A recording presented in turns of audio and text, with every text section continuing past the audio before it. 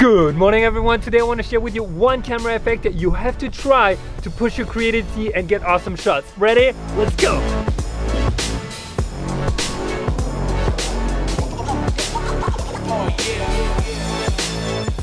Alright guys, welcome to a new episode. I hope you're having an amazing day. Today is super special because I don't know about you, maybe you can let me know it has happened to you. When you see a photo and you get super inspired and you think, oh shit, I want to do the exact same thing. I want to try to take the same effect and apply it for an image I have, an idea, all that. Well, this is exactly what happened and this is what we're going to be doing right now today. So guys, the concept is actually very interesting. It's a long exposure on a moving object and it creates those like awesome, I don't know, sucking light moving effects. I don't know how to describe it. So I'm showing you a picture right now of a few examples. And I thought the other day when I was walking in Paris, I saw this tunnel. I'm like, what if we did the same in a tunnel in Paris? But the difference is that we're not gonna be on the car or any like fast moving object. We're gonna be walking or we're gonna be on a walking platform. And that's gonna be the trick. I don't know how I'm gonna be able to shoot that, but I really want to try. It's gonna be great also for you guys because you're gonna learn how you can get those kinds of effects, and if you apply it on the train, bus, car, whatever, it's gonna look fantastic. I don't know if mine's gonna look fantastic, but let's try. And as I mentioned, second part of that episode will be about editing this shot. So let's get down deeper inside Paris.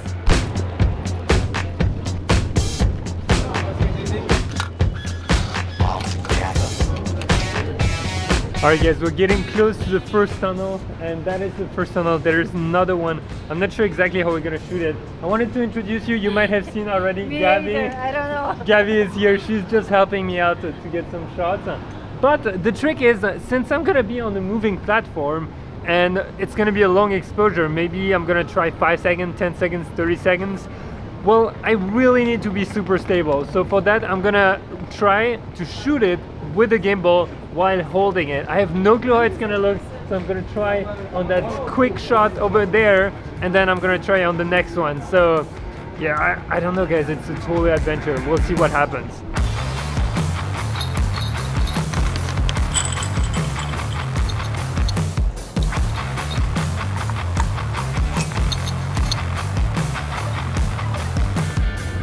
Alright guys, we've got the camera on the gimbal. Now we're gonna go try. So as I mentioned, the concept is gonna be to do long exposure with that. Hopefully it's gonna stabilize enough. Obviously I'm not gonna put the tripod in the middle of the people. Let's see, let's try that one, and then the real shot I wanna get is actually in another tunnel. So in terms of settings, I'm gonna try to go down to 5 seconds to start with. We're gonna shoot at 5 seconds, and I'm gonna be shooting at f9 and ISO 100. So let's go try it. Everything's dialed in. Let's go.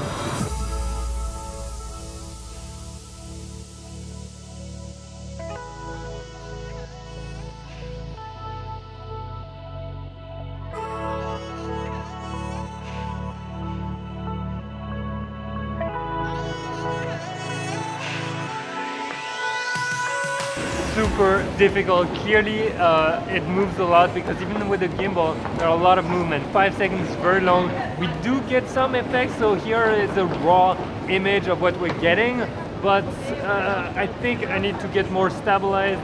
Maybe you guys have some ideas. The problem is that it's on the moving platform where you're actually standing or walking, so it's totally different than being on a train that goes super fast. You could do that effect over 1 second almost, or 2 seconds. But here it's a bit different. We're gonna try on the next, the real, how do you call that? The real tunnel that I really like with a bunch of colors.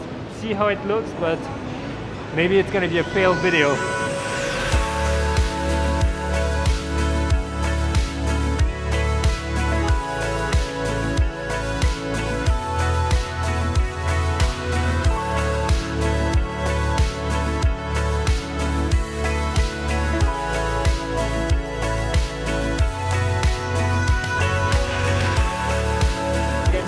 Next tunnel, and this is the interesting part. First of all, the color changes as you're moving towards the tunnel. So we're gonna just count it first, see if I can get the shot I want.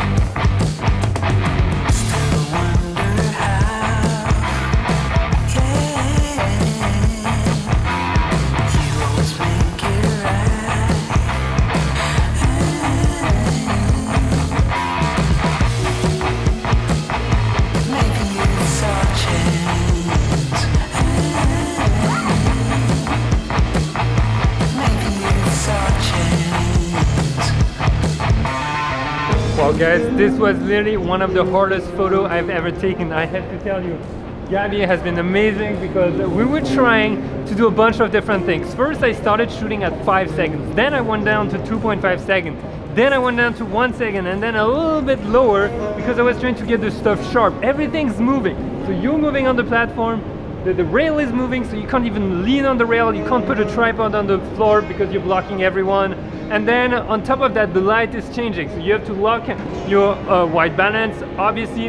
And also, well, it is super tricky because you have zero control, and I was using the gimbal, and the gimbal actually moves a little, so although it like absorbs a lot of movement, it's still very difficult. So what I did is I would put a timer like 5 seconds, and then I would use the gimbal. It made it a little bit better, but guys, whew, super difficult. Now, Gabby, what do you think of the result so far? It was so nice.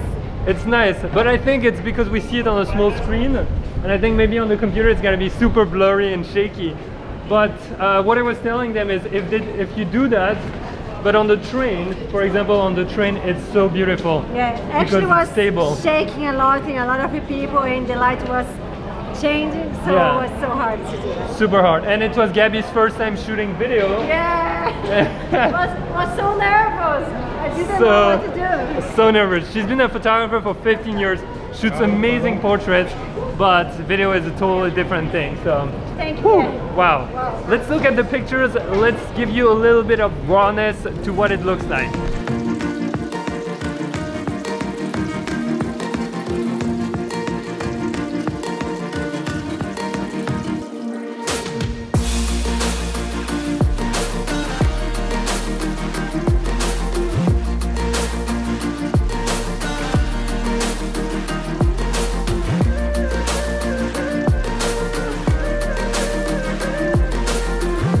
Alright guys, well those are the raw images so far. Now I want to know what you guys think, or simply did you expect that kind of result, because I'm super curious. Also, if you've got suggestions to get the model even sharper while doing the long exposure, please let me know in the comments. Now as I mentioned, in the next episode we're gonna be editing those images together. We're gonna go from that raw image to that edited image.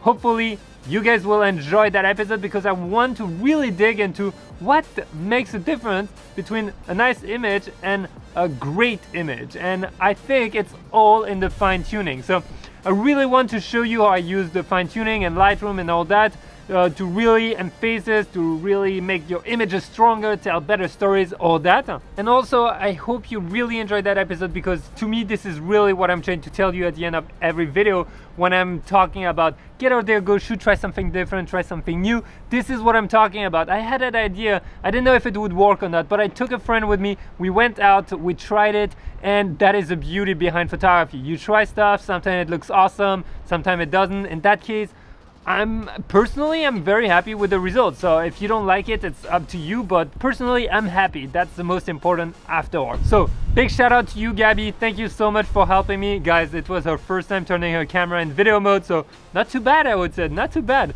Go say hi and thanks to Gabby on Instagram at Gabby Alves Photography. Come drop me a DM at PRT Lambert. Share with me your best shot or your most creative, like something you tried, or if you see a cool effect while you're scrolling on Instagram that you think, oh, Pierre should try that. Let me know, send it to me. I'd be super excited to go and try it out on the street. Now with that being said, if you want to see when I edit the photos, make sure you subscribe if you haven't. That would be crazy you're still watching. So hit the SUBSTRUB button, ring the notification bell. It's gonna make you awesome dong. And guys, I will see you in the next episode. Get out there, go shoot, try something different, try something new. Oh yeah, bye.